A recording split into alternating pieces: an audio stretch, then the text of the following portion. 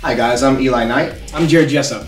We're second-degree black belts in Jiu-Jitsu. We have all these gi-based techniques that we look at all the time when we're training with the gi in Jiu-Jitsu. And we talk about how those apply to self-defense situations.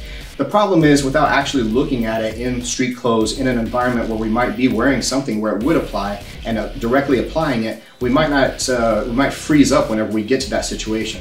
So we're going to take this contextually and look at everything from standing, facing in a street, like self-defense altercation, all the way to the ground positioning and through the positional hierarchy of mount, guard, side control, back mount even. And we're going to look at how we can use different materials, whether it's a jacket, whether it's a shirt, and why we might want to do that as well. I don't think this is going to be like much of anything else out there that really explores this as that in depth. So hopefully you get some good information out of it, and this is something that you can apply to your everyday training